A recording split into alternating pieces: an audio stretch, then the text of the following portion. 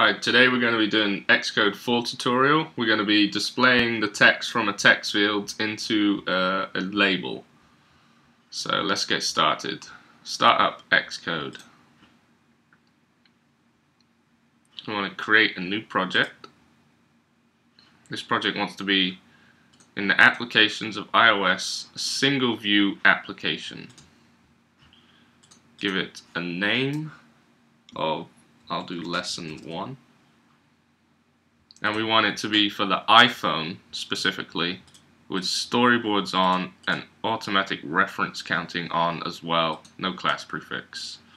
Leave this one unchecked. Next. Choose a place to save it. I'll save it in lesson 1. Great. So this is what your project will look like when you create one for the first time. You got your version, device, deployment target, etc. So let's dive straight into the storyboard.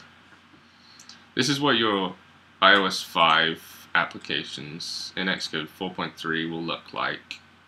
Gives you a nice navigation with everything you can choose on the right here in the object finder. So you got code snippets, file template library, objects, and media library. We want to be in the objects. So to start with, let's drag out a label. Position this at the top using the blue guidelines to get a nice even distribution across the screen. And now let's go to the properties. Align this center, give it a bit more size. Okay, now let's drag out a text field. Change the size of this too. And a round rec button. Position this. And we'll give the button a title of, say, hello. We'll give the label no text to start with. Right. Now click at the top here of the view. You can also do this by opening up this and clicking on the view controller here at the top. Then I'm going to hide the right hand side so we got more space, and then click the split view to see the code and the storyboard. So from here, press Control on your keyboard and drag from the label to the .h file and give this a name, yeah.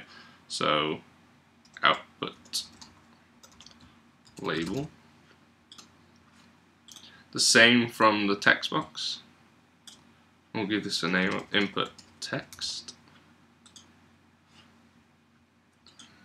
And then we're also going to create another property of IBAction.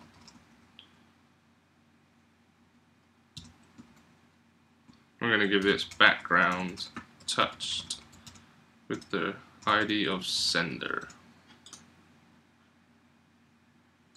Sorry, that should be capital.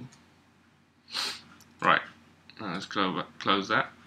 Close this.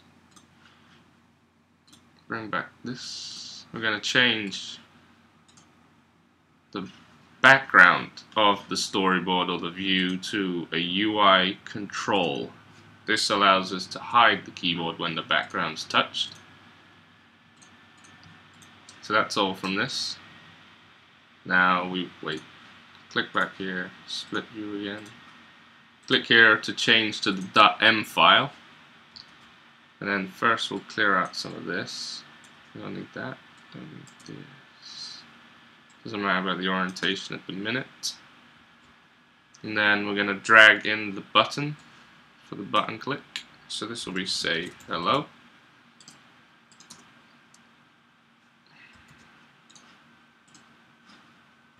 Now go to the .m file. I'm going to change these. I like having them already defined with something equal to them. Then we need to implement the IBAction that we created. So IBAction background touched. There we go. And we also need to go back to our .h file. And at the top here, we need to include the UITextField delegate. This will enable us to get keyboard events and to hide and show the keyboard when the user's finished. So back to our viewController.m. We need to implement one more method.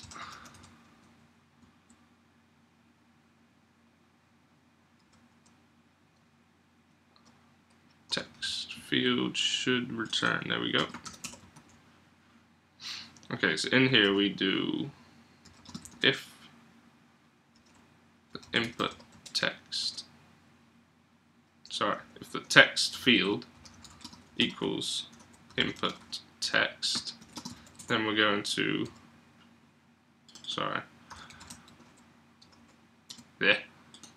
we're going to get the input text field and resign first responder. This will hide the keyboard when the user presses the done button on the keyboard. Then otherwise you have to return yes or no.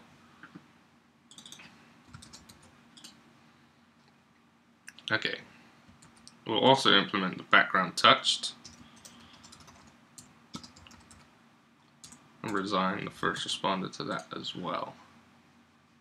So going back here and opening up the right bar, clicking on the background and over here to the events, we want the touch down, drag this over to the view controller here, and then click background touched. And then on the text box itself, we need to make the delegate. So that's now linked. Now, if we are to run the application from here, we can show the text field and the keyboard opening and then closing when you hit the done and return. Let's change that keyboard from that key and make it, the return key to done. Okay. Now, to get the last bit working, we need to get the label, so self.outputLabel.text equals self.inputText.text and semicolon. Now build and run. Now if we click the done button, the text field goes away. If we click the background, the text field also goes away. So if we type in hello Josh, click the background, say hello, and it appears in the label here. And that's all for this tutorial. If anyone wants the code, please PM me. I'll be happy to provide that. And please rate, comment, and subscribe. Thank you.